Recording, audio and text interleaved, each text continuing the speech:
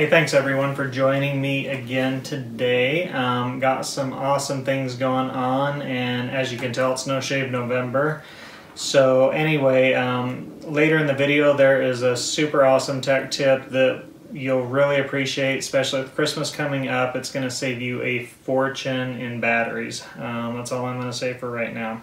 So today's video is wireless mice and keyboards. I get a lot of questions about why isn't my wireless mouse and keyboard working, what's going on with it, you know, just change the batteries, it's still not working. People they'll even go to lunch, they'll come sit down, wireless mouse, keyboard not working. So let's get started. So the top 6 reasons why a wireless keyboard and mouse isn't working. All right. So as you can tell, nothing going on here. So first thing you want to do is the obvious, reboot your computer. So if you can't reboot with a wireless keyboard and mouse, you're going to have to use the keyboard. Go ahead and hit the Windows key and go and do a restart on your computer.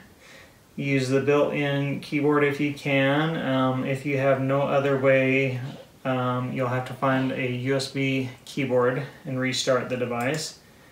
And just do a quick reboot. A lot of times this will correct the issue,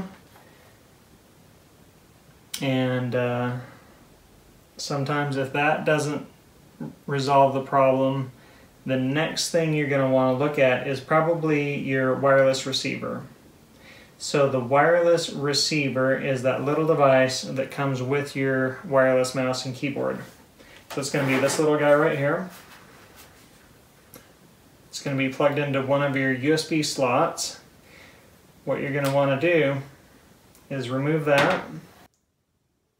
I'm going to wait till it's booted back up here. Alright, looks like Windows is back up. So you're going to remove the wireless receiver. You're going to move it to a new USB slot.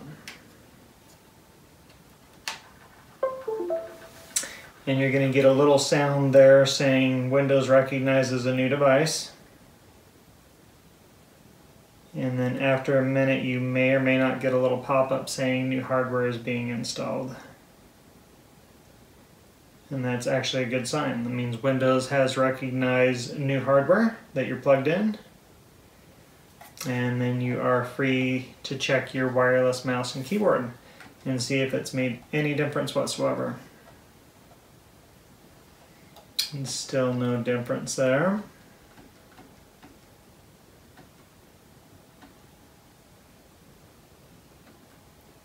So the next thing you're going to want to do, if you're still not having any luck, you've rebooted the system, you've moved your wireless receiver from one USB slot to the other. Very next thing you're going to want to do is replace your batteries. A lot of people say, oh, I just put new batteries in, I just checked them, I know they're good batteries. Still, go ahead and replace your batteries.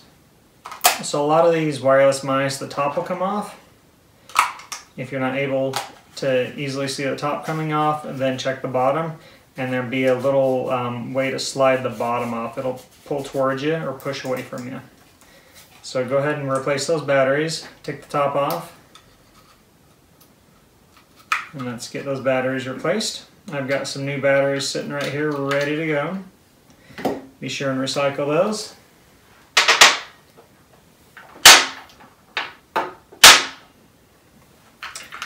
And the other thing you'll want to do is inside the mouse there, it's going to give you a little diagram which way those batteries go in. Very important. That's actually one of the steps later on, is are the batteries put in the correct direction. You would not believe how many calls I get where somebody has put the batteries in and they're in the wrong direction.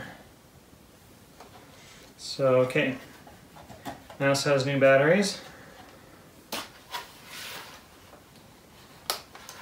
So keyboard, a lot of the keyboards just have a little flap there on the back. You just press and release. Pop those batteries out. There's usually 2 batteries. Some of them only have the 1 battery in the keyboard. Just gonna set that down anywhere.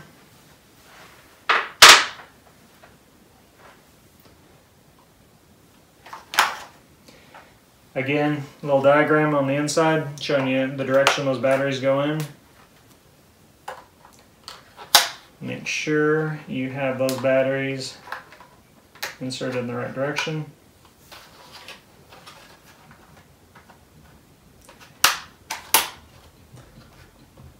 Get that cover back on. And let's see if we have any luck here. We have still not got a working keyboard and wireless mouse. Alright, it is, as promised, time for the best tech tip ever. And like I say, my wife loves me for this tech tip. I didn't believe it until I saw it. This will save you hundreds of dollars. So, here we go.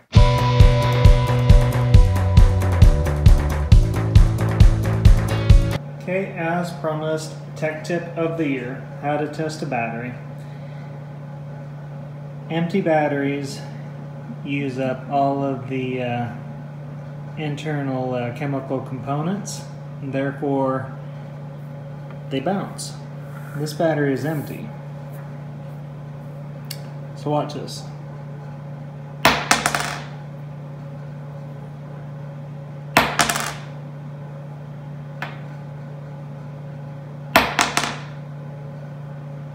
Christmas coming up, this is the best battery saver ever. So now I'm going to demonstrate with a full battery. This battery is a new battery. Look at that. Chemical components all compressed, compact. Very little bounce. Now this only works on a hard surface. Concrete is the best, or a good solid countertop. Battery, get a lot of bounce. Full battery, very little bounce. Drop it from about 6 inches, 5 or 6 inches. Little bounce. This is the best tech tip ever. You'll be a hero come Christmas time. Save yourself from throwing away a bunch of batteries needlessly. Look at that sucker bounce. So there you have it. Greg's tip of the year. New battery, dead battery. There you have it, folks. Okay, we are back from that tech tip. Like I say, best tech tip ever. I didn't believe it until I saw it, and I've been doing tech support for 25 years, and I learned about it probably a couple of years ago. And that thing has saved me so much money. And so didn't believe it until I saw it, and I've done it hundreds of times. It works every time, guaranteed. Okay, so back to our 6 reasons why wireless keyboard and mouse isn't working. We've already gone through, looks like 4 of the 6 reasons. So reboot the computer, move the receiver to another slot, check and replace the batteries. There's the 4th reason we've kind of covered are the batteries in backwards. Double check every time, because sometimes the simplest thing is, the most obvious thing is what's happened is one of the batteries has been put in backwards. Just double check, takes just a second, and it can save a whole lot of frustration. 5th reason a lot of people don't know about, there are these little nifty buttons on the bottoms of your mice and keyboards. And so make sure that little button is in the on position. You get a little red light.